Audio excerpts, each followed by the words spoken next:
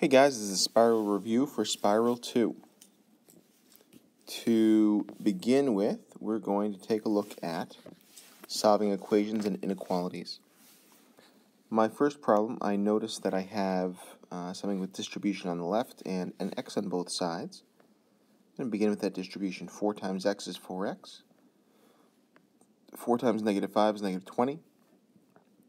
That's equal to 8x plus 13.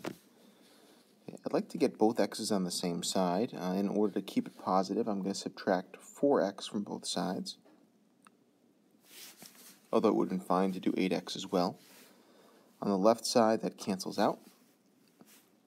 On the right side, that leaves us with 4x plus 13 is equal to negative 20. To get rid of the 13, I'm going to subtract 13 from both sides. Negative 33 is equal to 4x. Which means that x is equal to negative 33 over 4. For my second one, I've got x on both sides again. I'm probably going to get rid of the smaller x to keep it positive, so minus 6x minus 6x. And I end up with negative 5 is less than 12x minus 6x is 6x plus 3. I'm going to subtract 3 from both sides, and I get negative 8 is less than 6x. Divide both sides by 6. Negative 4 over 3, if I reduce that, is less than 6x. I'm sorry, is less than x. There's my 6. I could also rewrite this as x is greater than negative 4 over 3. Okay, so I make a number line. I'm going to put negative 4 over 3 on there. Because it's less than and not equal to, it's going to be an open circle. And if x is greater than it, it's going to go to the right.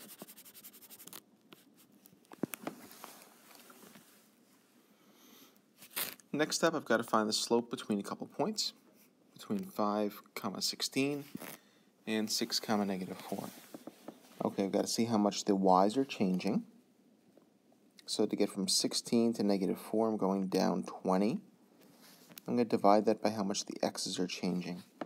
To get from 5 to 6, I'm going up 1. So negative 20 is my slope. If you prefer using the slope formula, y2 minus y1 over x2 minus x1.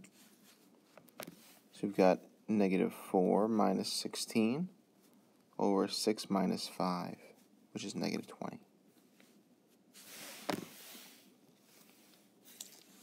And finally, we have a problem that we have to find a value of k to make this true. For this one, I will use the slope formula. So there's my x1, y1, x2, y2. So I'm going to do k minus 3, and on the bottom I'm going to have negative 5 minus 6. And the goal of this is to make a slope equal to negative 4/3.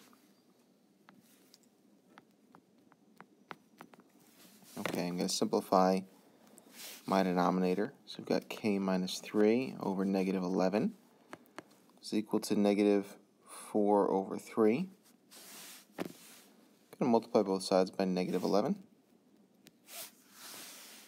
That cancels out the left side. So I've got k minus 3 is equal to negative 4 times negative 11 is 44. And we know that's 11 over 1. 3 times 1 is 3.